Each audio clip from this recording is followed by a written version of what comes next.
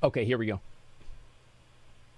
Hi everyone, welcome to my channel. In today's video we're going to talk about a topic that has been very popular in the last 12 hours. Amazon Games recently announced that they're going to lower the difficulty of some of the tier 1 and 2 Guardian raids and Abyssal dungeons. So I wanted to share with you my opinion on this matter, tell you both sides of the story, because I have actually been through both sides of the story since Lost Ark's release in the West. I have played with completely new players. Yeah, this guy's played with new people. He's also played the game before, whenever it was in Korea. So it depends on what you say. Yeah, we'll look at Reddit and the Artesian thing after this. And I've also played with my old friends, which we have been playing together since Korea times. So this is the post right here from Rox, which is one of the community managers. She says that difficulty is a hot topic when it comes to Lost Ark's endgame content, and we've seen a lot of feedback around specific raids and dungeons that have left players feeling like they are more tedious than fun. Fun is really important for Lost Ark, for Smilegate in general, that people would have lots of it, yeah? In response to this feedback, we'll be adjusting the difficulty of the following tier 1 and 2 content to make things a little bit easier. First thing you need to know is that this is not the first time when Guardian raids and Abyssal dungeons have been changed, altered from their original release version.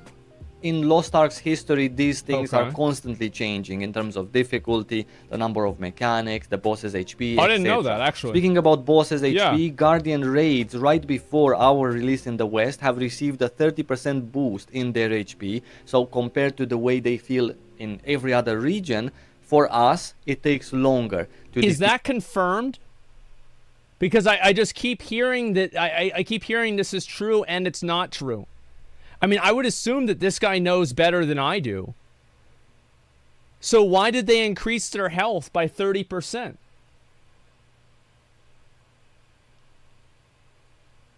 Yeah, I mean, why would they do that?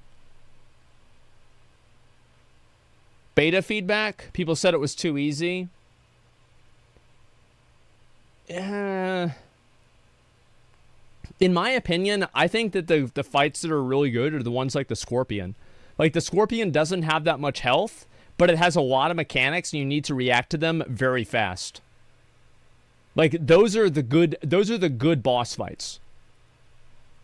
These Guardian raids. Now, I would like to share with you a couple of points a lot of health, view here, I think, just makes it stuff that I worse have and experienced tedious. in our Western release, because I did matchmake with other players, and most of the players who do play Lost Ark right now are new to the game, and I can tell you that it's really, really difficult for them to actually grasp all of the mechanics in the time that is allowed for them to do such a thing. Everyone, including myself, doesn't really treat this content seriously. This is just a pass-by content. I want to get to finish it fast and mind my own business.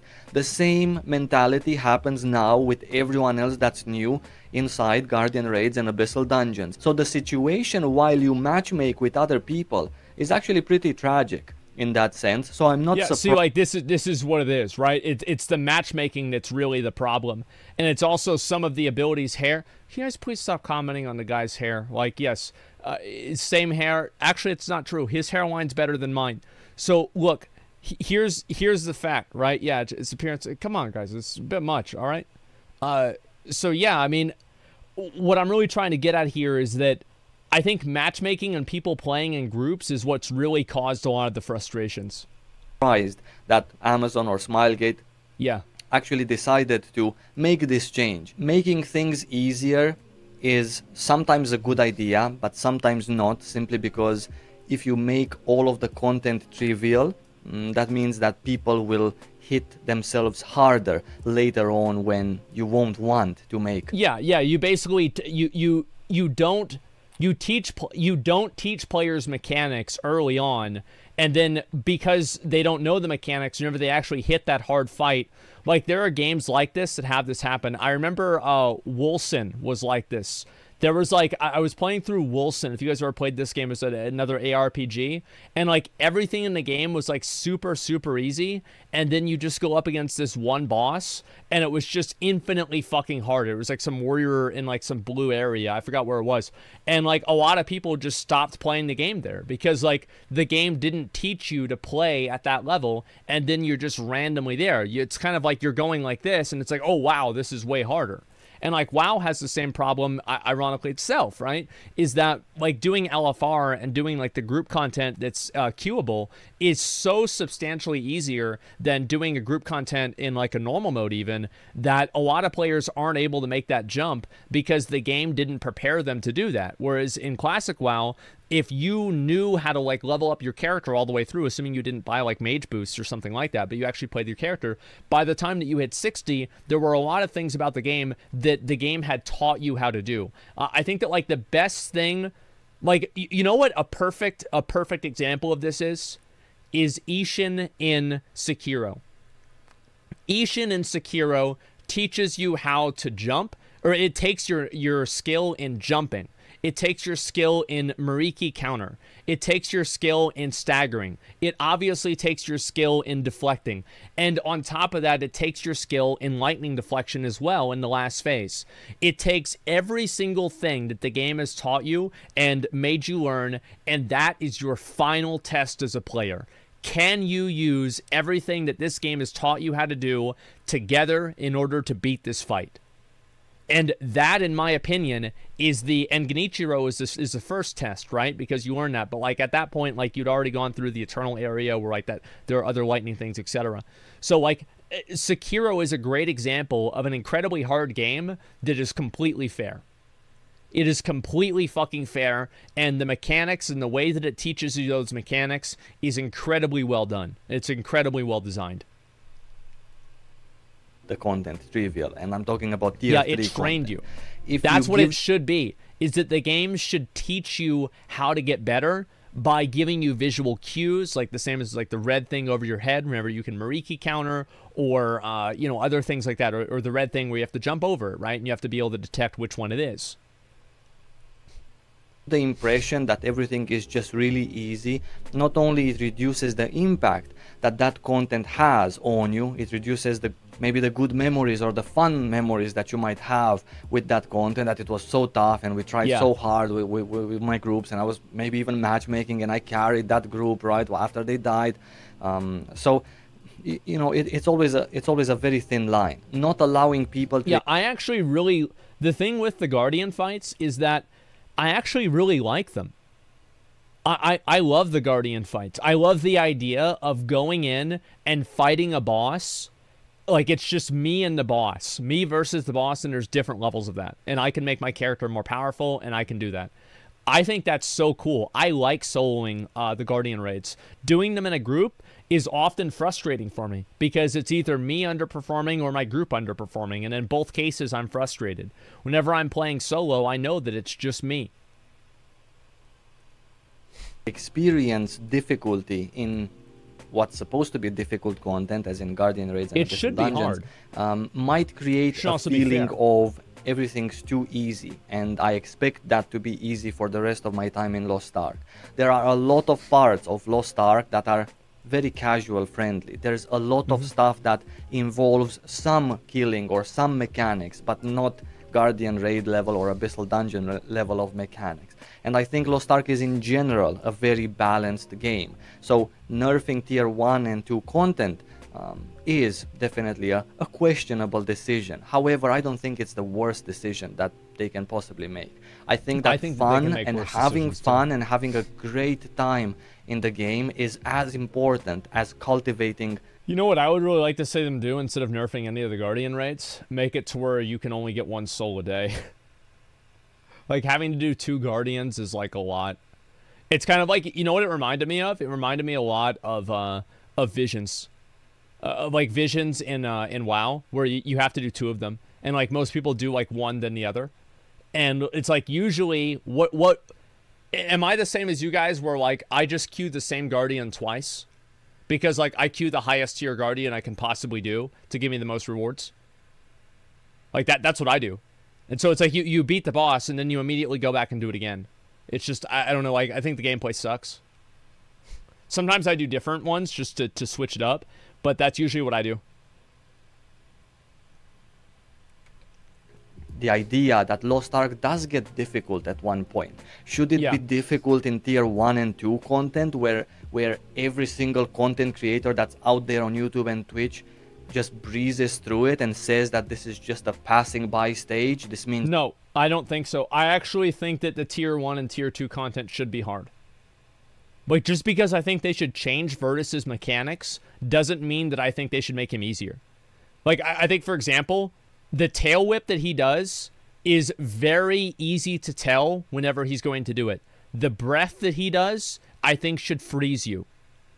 Like, there should be other mechanics that make the game harder, but the mechanics that make it harder should be easy to understand, and they should be easy to see. Like, not being able to see and understand what's happening should not be a metric in difficulty. It's nothing. I don't want to be here. I want to get there. Where everyone else that has already played the game is having such an easy time and not using pots, not spending more than 10 minutes per Guardian raid or 10 minutes per Abyssal dungeon.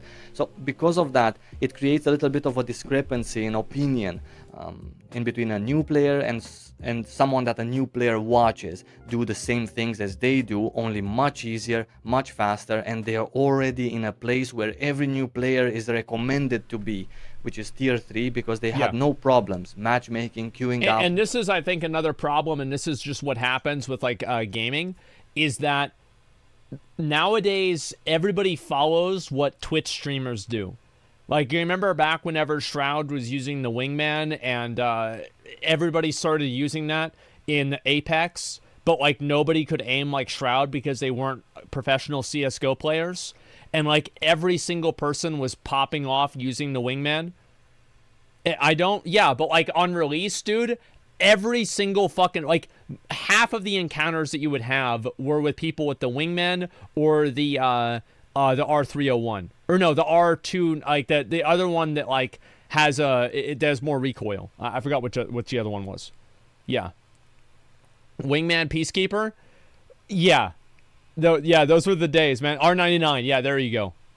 So like this is what happens is like a lot of people follow what Twitch streamers do, and they think to themselves, okay, well, this is what this is just the way that the game should be. This is the best way to play the game. And like the worst part is that like they're not wrong. You know, like players in video games now are much more goal oriented than what they used to be. Like back in the day, whenever a video game used to be an adventure, this wasn't really as much of an issue because people played video games for a different reason. But like nowadays, people play video games for their purpose of playing the game is to succeed, is to get to the end. And why is that? It's because there are so many more resources, there are so many more demands on people's time, and I think also a big difference is that how did 30-year-olds play video games 20 years ago? Well, the truth is there weren't really a lot of 30-year-olds playing video games. Like there were not as much as there was then as there is now, right? There are more because, you know, us that were, you know, like we're 5 or 10 or 15 then, well, now we're, you know, 30, 35 or 40 or 25, right? So we're older. And the gaming audience itself has aged up because video games, you're now having people that grew up with video games as like kids or, you know, teenagers. These are now adults, and some of these adults, especially into teenagers, right? Like my cousin, for example. Like my cousin Mike, he was the only person that I like. My mom, if I ever didn't know what to do in a video game, ask Mike, he'd know, right? And like he would know everything about the fucking games. Not Prison Mike, right? And like he had an Atari, and it's just like, yeah, he was really, really good at games, right? He's like 40 something now, right? I mean, he's way older. He's older than me. Like he was almost like he's like 10 or so years older than I am. And so like obviously you know, people like that, they don't have the same amount of time to spend playing games. And like 20 years ago, whenever this was happening, or 25 years ago, whenever this was happening, I didn't have the opportunity to, you know, we didn't have as many people that were like 40, 45 playing video games. So like nowadays you have like changing priorities from an aging audience. You have more information being readily accessible, more demands on players' time, and also just like a general mindset change. And like you see this same mindset change, and this mindset change was what I think made a lot of my Elden Ring streams bad. not bad, but like I don't think they could be as good, and I didn't enjoy them as much because whenever I was gonna play the game, I was like, well, we've got to move, and like I wasn't thinking, wait a second, slow down and just enjoy and play the game. And today, whenever I play Elden Ring later on today, that's what I'm gonna do. I'm gonna just slow down and play the game and try to enjoy it, man, because that's what I want to do. So that's what it comes down to, is that a lot of times and a lot of reasons why people try to min-max now, it's not just one reason. It's like 10 reasons. And ironically, I think the reason why my Lost Ark streams have been so good and so many people have enjoyed them is a big reason for that is simply because I am not rushing to the end of the game. I'm playing throughout the entire game. I'm reading the cutscenes. I'm watching it, right? And I would say that my Lost Ark streams have been better than the streams that people have had that they just go immediately to tier 3 and they're sitting there trying to upgrade and buying things with a credit card. Like I think mine were better. I do. So it's like, you know what a great example of this is, and actually a time that I self-owned, is New World. Can we all just be fucking honest here and say that Tim's New World streams on the beta were better than mine? Because they were. They were just fucking better than mine. They were funny. He was like trying to raise money for Windsward. It was fucking funny, man. And it, like, obviously, like, yeah, I was doing other cool stuff, etc., right? I know you guys a lot appreciate it, but I watched his streams, and I watched his stream, and I said, people in here are having more fun than what they were having in my stream. And it was a learning experience for me. You see what I'm saying? Tim the Taxman. Yeah, there you go. Tim the motherfucking Taxman. So yeah, I mean, and this is like, that's a good thing. And like, that's not a bad thing at all. That's a good thing. I've always looked at like content creation. This is a tangent, but then I'm going to get back to the video. I've always looked at content creation that like, I want to look back on my content that I did 2 years ago and cringe. Because that means that I've grown and I have evolved as a content creator. So like whenever I realize I'm doing something wrong or I should take a different approach, I don't think that's I'm happy whenever I learn that because now I've learned a way to improve. Restarting raids, getting their daily materials and so on. Oh, I believe that in this case we as a community should definitely let Amazon know that we've seen this and that it's a little bit of a raised eyebrow kind of decision. Yeah. However, it's not something big enough to impact Lost Ark as a game in the grand scheme of things, simply because it is about tier 1 and 2 content, and simply because if they keep more people playing Lost Ark for longer, those same people that are now new are going to have more time to just play the game and get used to everything, and later on when stuff does get difficult, have a better time simply because they've just been in the game for long enough. This is how it goes in Lost Ark. You don't actually necessarily need to practice one boss until you get good at that boss. You just need to practice Lost Ark in general, right? The way the mechanics spawn, where they spawn, how your character moves, how you control it, what impact do skills have. When a lot of ARPG skill comes with precision of movement. And a lot of people don't realize this because they probably don't play a whole lot of ARPGs. But like good movement precision, if you watch somebody like, if you watch me play PoE and you watch Quinn play PoE, Quinn is infinitely better than movement than I am. And if you watch Lighty play PoE and you watch Quinn play PoE, Lighty is infinitely better than Quinn. And a lot of that is movement. You see what I'm saying? And like, yeah, movement and character, character awareness. Press them, do they keep you, do they not keep you, and so on. So this is more important, right to make people happy right now, to stay longer in the game. And if this allows that, then I'm all in for that. However, the decision is still, you know, on the edge in that sense, and we need to make sure as a community that even though we shouldn't rage now for this particular decision, we should keep an eye open for future decisions, because we don't want every single content from now on, including the one that's supposed to be hard, which is tier 3, to get nerfed simply because some of... I think that there needs to be a paradigm shift in terms of the way that players look at matchmaking. And matchmaking, in my opinion, most of the people, if I had to guess, most of the people that had a bad experience in the Abyss dungeons had that bad experience in a matchmaking group. I mean, and again, this is just me guessing, but that's what I think is going to happen. The people who servers are up didn't like this one because it's too difficult, because they didn't have enough time to play the game. We'll say the same thing about tier 3, because that one is actually difficult. So we cannot just nerf everything. That's why we as a community should keep an eye open. We shouldn't be anxious. We should just be, you know, cautious. And that's basically my recommendation. And these were my thoughts on the tier 1 and 2 difficulty changes. As always, I'm interested in reading what you guys have to say about this and how you feel about these changes. What do you think? Why do you think they were done? And do you think that it's actually a big deal or not? Until my next video, I wish you lots of love. Thank you so much for watching. I'm gonna see you really soon. Take care. It's a good video. I think that's pretty fair, honestly, on what his opinions are and everything like that. Yeah. Yeah, I think that was that's fair. Everything he said there was pretty much completely fair and reasonable.